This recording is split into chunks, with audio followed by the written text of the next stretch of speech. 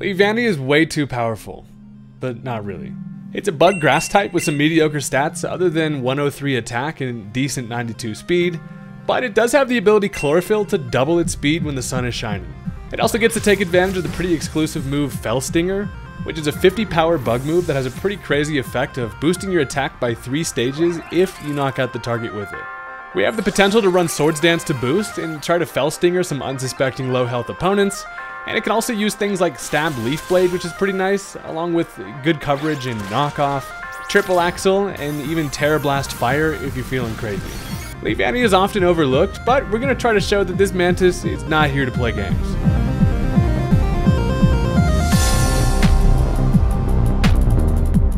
So the thing about early route bugs is that they're designed to like show you how evolution works, and then they're just abandoned. But I am going to be showing some love to our grassy bug friend here. Now, if you're into that kind of thing, you should probably hit that subscribe button. I'm on my way to 400k. I would love to have you as part of the journey. And before we get into the match, I want to give a huge shout out to today's sponsor, Surfshark VPN.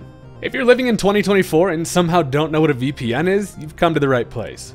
A VPN is a virtual private network that allows you to keep your personal data private, but also comes with some super interesting benefits and features. Public Wi-Fi networks can be sketchy, and easily turning on the Surfshark VPN with one click will keep you safe from any networks by encrypting your online data. But one of my favorite features has got to be fighting against price discrimination.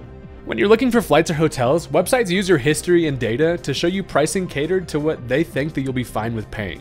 But by using the VPN, you can ensure that you're getting the best price every time without the nonsense. There's tons of other benefits, but one of the best is that one Surfshark subscription gives you unlimited devices. You can even share your account with whoever you want, and you'll be covered on any devices that you feel like.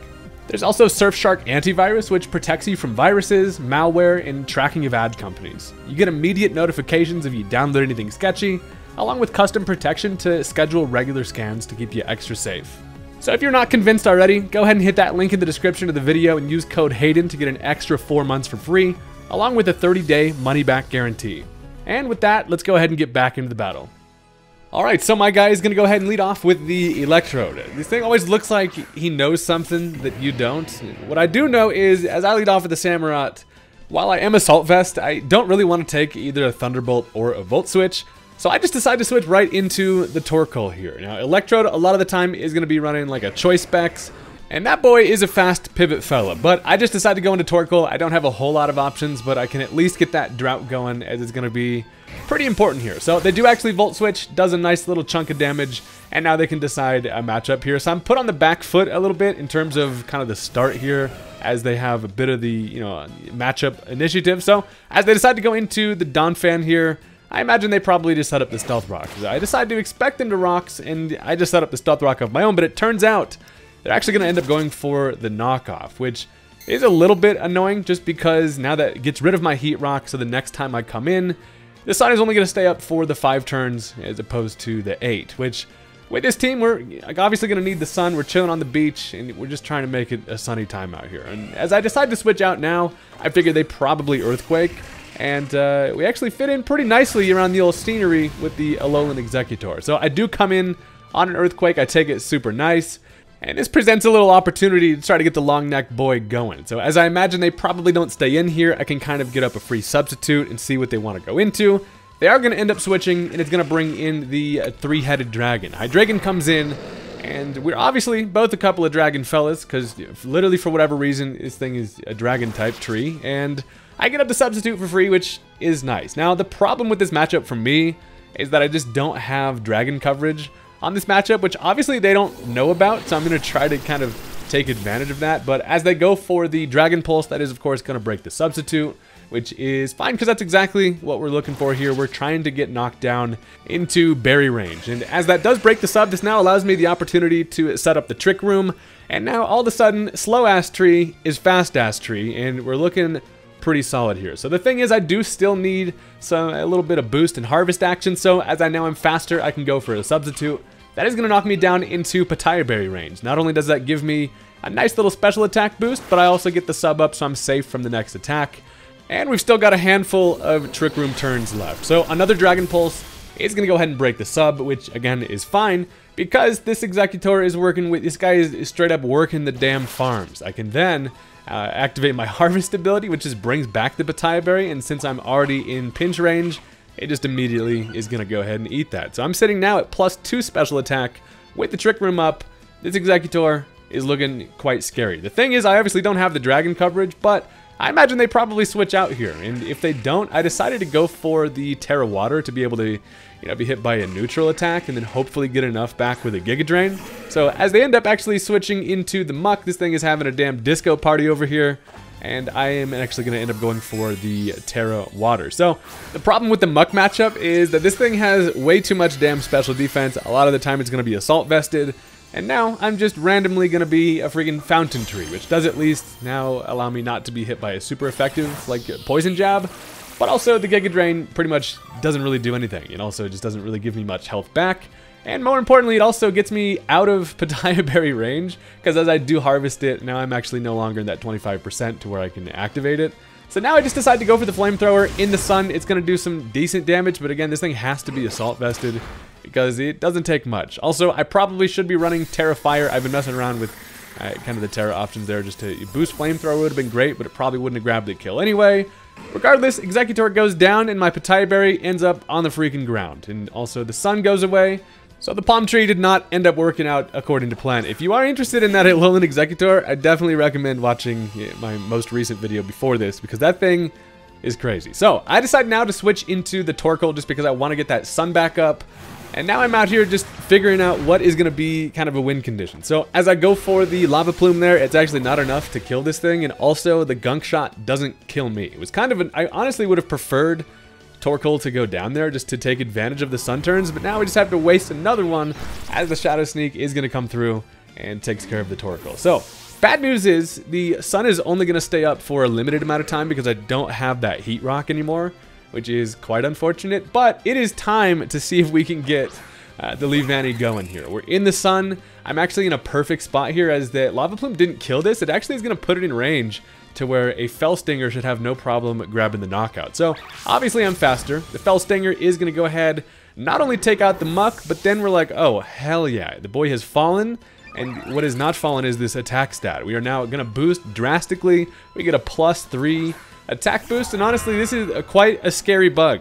That's sometimes all you need is a little Fell Stinger action. So as they decide to go into the Baxcalibur, they are going to have the coverage with the Ice Shard. The good news for us is that we were at full HP, so we can actually live it, and then a triple Axle, if I can connect with 3, is going to take care of it, and that is going to be a dead dragon. So that's actually extremely clutch. We do a little spinaroo and hit him with our pointy-ass legs, and take care of one of the scarier threats on the team. So at this point, we are working with limited sun time, but I mean, as long as the sun is up, there's kind of nothing they can do versus our freaking sword bug here. So as they decide to go and do Scary Dragon number 2, I don't even have to triple Axle because I can actually Fell Stinger, Chlorophyll just running through the veins, and that is going to be a dead high dragon. And not only that, but we also get ourselves to +6 attack, and the sun goes away. So that is the extreme downfall of that knockoff on Torkoal.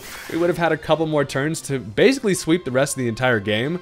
But as they actually end up switching into Inteleon here, this is a problem because this skinny-ass lizard is pretty damn quick. It does actually now outspeed, and sadly, an Ice Beam is going to take care of it. So we did go on a little bit of a buggy rampage. We were able to take care of some big threats, but now we have a very interesting late game on our hands, and I do got to try to make up for it. So I'm going to go right into the Slitherwing. Now the good thing about Slitherwing is ordinarily we have Photosynthesis to boost our attack with a Choice Band.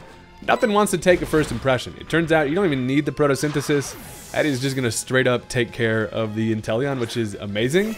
And now they are down to 2 Pokemon left. So they can freely switch into the Donphan here, and that is obviously a problem. I'm locked into first impression, so I'm literally forced to switch out here.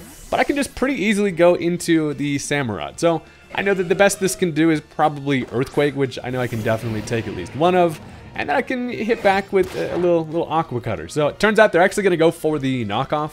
Gets rid of the Assault Vest, so my vest is on the freaking floor, but hey, it's hot as shit out here anyway, and Samurott didn't really need it. Actually, it would have been kind of nice, because their final mon in the back is going to be the Electrode, so I probably now cannot live with Thunderbolt, but I can at least go for the Aqua Cutter, and honestly, main goal at this point is prioritizing Chip on the Donphan. This bulky fella will be a problem for my mons in the back if I don't have at least some good chip there. And it turns out I actually end up living an Earthquake, which is super clutch because now I essentially just get the free kill with the Aqua Cutter. We slice him and dice him right to the old trunk, and that is going to take care of Donphan. So we have a very interesting kind of end game here where their final mon is going to be the Electrode. So obviously they can bring in the Smiling Orb here. I'm just going to go ahead and ponder him real quick. And I'm like, yep, confirmed. That is a dangerous bomb there. So I essentially have to let this thing knock me out. But as we switched out the Slitherwing, that's kind of the win condition at this point, as I can come back in, and it does not matter how fast this boy gets rolling. Even if it was on a damn hill, my first impression with that priority should be able to clean it up for us. So down goes the Samurott, exactly what we're looking for, and back comes the Slitherwing. We are ready to slither our way into a nice little first impression and look huggable in the damn process. So with that choice band, it basically guarantees that this frail boy is going to get knocked the hell out, and that is going to be the end of the game. So I thought that was a super clutch match, and honestly, a very fun one kind of right to the end. And that is going to do it for game number 1, but you already know that is going to lead us into the next match because we are not done yet. And also, if you've been enjoying the video so far, or if you've just made it this deep into it, you should probably just hit the like button while you're there. It only takes you a sec, and YouTube, for some reason, likes when you do the button. I don't know, just smack the button for me, and let's go ahead and get into the next game. So this time my dude is going to go ahead and lead off with the fake-ass fighting Pikachu, the Palmot, and Buddy's arms are looking ridiculous. So I have the Torkoal as a lead here to set up the drought as early as possible, and also potentially get some Stealth Rock and just do my turtle thing over here. So I imagine this probably doesn't really want to stay in here, as I'm just going to take this opportunity to get up my rocks, and they are going to end up switching out into something a bit more fit to handle the turtle here. So it turns out it's actually going to be the Salazzle once again. She be stanced the hell up over there. And I do just get up the rocks, which is good because honestly this Salazzle is a bit of a problem for the team here. So the Stealth Rock going to guarantee when this thing comes back in, it's going to start taking some chip. And it actually ends up going for the Encore. And I'm like, hey, I appreciate that you liked the way I Stealth Rocked there, but it actually doesn't end up helping me out. Now it's actually also funny, I just switched off Earth Power. I was generally carrying Earth Power on this Torkoal for things like Glamora leads. And I switched it for Solar Beams, and now I'm just bad against poison types, but I get Encored anyway, so, you know, it's fine. And at this point, I just decide to switch into the Samurott. I'm Assault Vest once again. I know that I can take special attacks all day from this thing, and it actually ends up going for the Toxic, which is kind of fine because Sharp Boy is over here basically just to go ahead and ceaseless edge some stuff and set up some spikes while also getting some good damage in the process. So I imagine they probably end up switching out here, but I'm going to prioritize getting up the hazards a little bit. I know that obviously they do have the Excadrill in the back with things like a Rapid Spin, but I am fine with that being a problem for future me. So they actually end up going into the Alomomola. Big old bulky fish does take a little bit of chip from a Ceaseless Edge. And then I'm like, also, I'm actually just going to go ahead and put these here. So I get up some nice little spikes. I have the Stealth Rocket and a layer of spikes. And as I'm looking at the Alomomola, it's not a huge problem for the squad because kind of both of my opportunities to sweep are pretty nice against this thing. And as I'm looking at it, I'm like, well, I don't really have much that really wants to come into it, and I'm just going to take this opportunity to just get up another layer of spikes. Again, they can go into Excadrill, but I'm not super worried about an Excadrill Rapid Spin, mostly just because I have a matchup with the Leavanny anyway, so as they end up going for the Protect, I'm like, that is pretty classic of the most freaking annoying fish. This thing just comes in, probably toxics you, protects, and then switches out and regenerates all its damn health, and just, I hate this thing. So I now decide to switch out, and I'm like, you know what, I'm going to go into something equally as annoying, which is going to be the Jumpluff. With the Chlorophyll, we're going to be a very speedy fella. So they actually end up going for the Flip Turn, which does work out for them. They can get some switch momentum in terms of a matchup here, and they actually end up going right back into the Salazzle. So Salazzle, I really obviously don't have a great matchup here, but as I'm looking at it, Jumpluff probably doesn't have the greatest sweep opportunity, and I'm just going to try to get some value out of it. I decide to go for the Endure, because as they go for the Flamethrower, boosted by that Sun, obviously just roast and toast the hell out of me, but I do endure it with 1 hit, or 1 HP, and is now going to activate the Lychee Berry. So being at 1 HP in this spot is not super ideal, because as I'm thinking about it, I'm like, yeah, there was just a rocky helmet over there, and I'm trying to gain myself a position to get in the Leavanny. It's honestly pretty difficult. Obviously, you can't switch into that thing, so it just kind of comes down to, you know, things being like revenge switch in, but as I now go for the acrobatics, I've used up my item, I have a +1 attack, back comes the freaking fish, and I do get it at least to like half HP, so I'm like, hey, Nice. And then I touch his helmet, and then I just die. So Jumpluff is gonna go down, but honestly, the Jumpluff was just there to try to stir some stuff up anyway. And as the sun does go away, it actually gives me a pretty decent spot to just go into the Torkoal.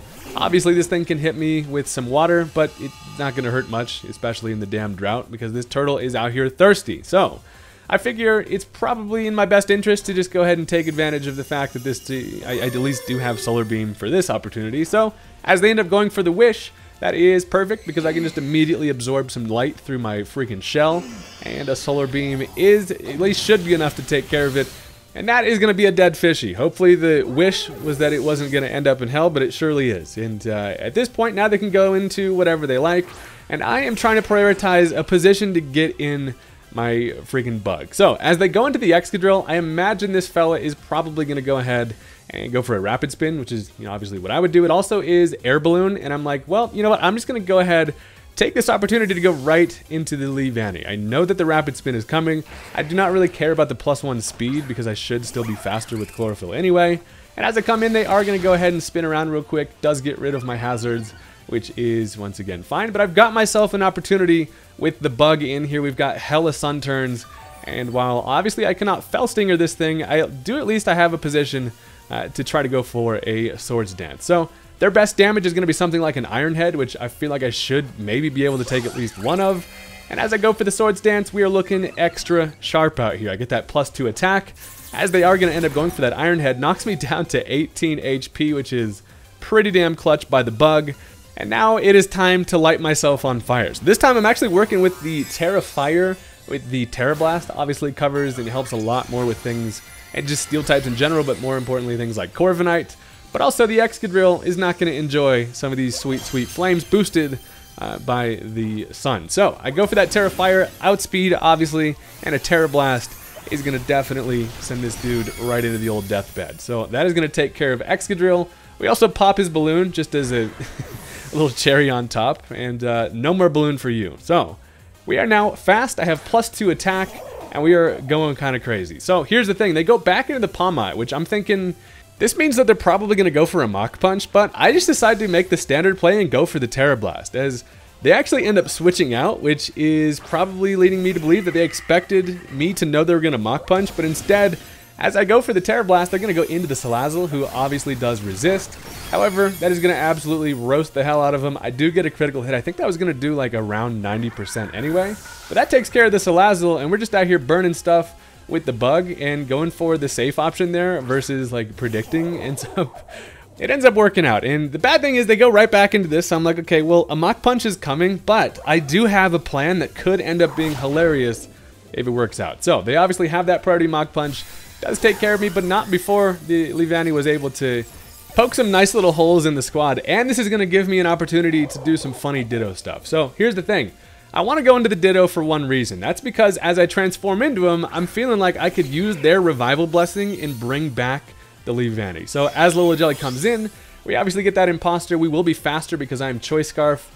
And as I'm looking at it, they actually do not have the Revival Blessing, which is actually kind of upsetting. I was really excited about bringing back Leavanny and try to just do it all over again, but it turns out, as I'm looking at their moveset, it's probably going to be like a Choice Banded set. It feels like a Choice freaking Palmot at this point, which is at least nice because that's one way you can use Ditto to get some really good intel on not only just all their moves, but kind of what they could be working with in terms of items.